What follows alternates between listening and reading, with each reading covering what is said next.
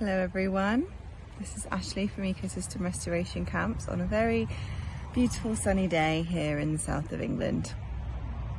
I'm here to tell you about all of the things that the camps have been up to over the last few months because they're just wonderful, uplifting things that I'm sure you're all keen to hear about. So Camp Sinal do Vale in Brazil is working to restore the Atlantic rainforest, which has been severely degraded over the past few decades due to the urban sprawl of Rio de Janeiro. And they've just received some funding from the local government for a big reforestation project of 30 hectares on their campsite ground, using lots of different techniques, and they plan to plant 54,000 seedlings with a team of 10 local people who are being paid to do that restoration work. So that's really, really awesome. They are also building a processing plant for the jackfruit that they have growing on their site that is seen as an invasive species, but instead of cutting it down, they are using it to create products with their brand called Madre Frutos, and they sell lots of jackfruit products at markets and local restaurants. So they are recruiting local people again to process 5 tons of jackfruit through this new processing plant. And they're also collaborating with other restoration hubs in the region across the Atlantic rainforest ecosystem, and are planning to create a bike trail and ecotourism trail that links up all of these restoration hubs as a way to raise funds for their continued restoration work. So everything about this project I really love, and I thought you would like to hear about them too.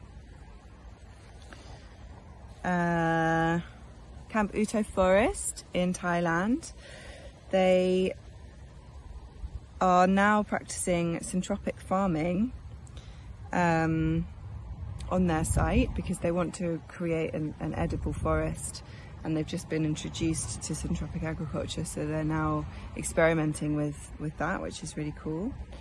Camp Arcora in Australia, they have planted 150 native trees and shrubs that they received as a donation, and they've been clearing invasive species out of the koala habitat area.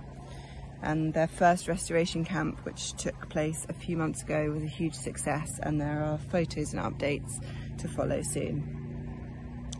Camp Patchaland in Belgium are working on their infrastructure to house campers, including a tiny house, a small house with 3 bedrooms, a Volkswagen camper van, which is really cool, and an old ruin that they're restoring.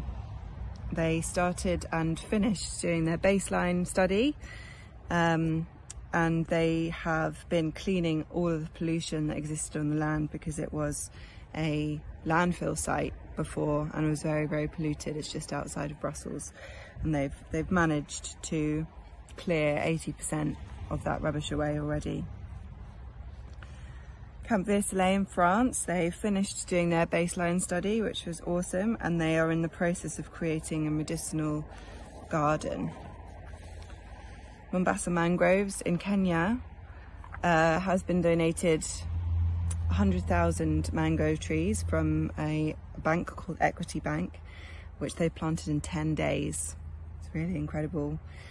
The camp manager at that camp, Mubarak, has been nominated for a Mangrove Conservation Award, and they managed to plant 150,000 mangrove seedlings from April to June this year. So well done everyone at Mombasa Mangroves. What you're doing is incredible. Camp Contour Lines in Guatemala have been expanding into different regions. Before they were working in the Livingston region, and now they are working in Antigua, which is another region.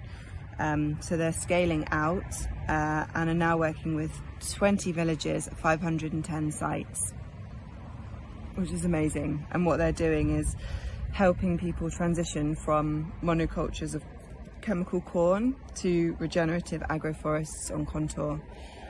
They now have 2 fixed employees that are local people, which is a really big milestone for them. And they have an office and they're working with 7 interns from a local alternative school to train them up.